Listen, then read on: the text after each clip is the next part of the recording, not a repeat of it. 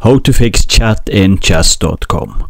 First, open your chess app, and then you want to tap more down on the bottom right corner.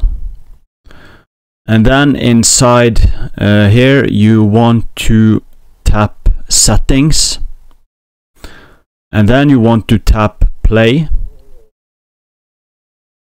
And inside play you want to tap on the top here where it says allow chat, and here you want to make sure that the option is on always or on friends only. It depends on you.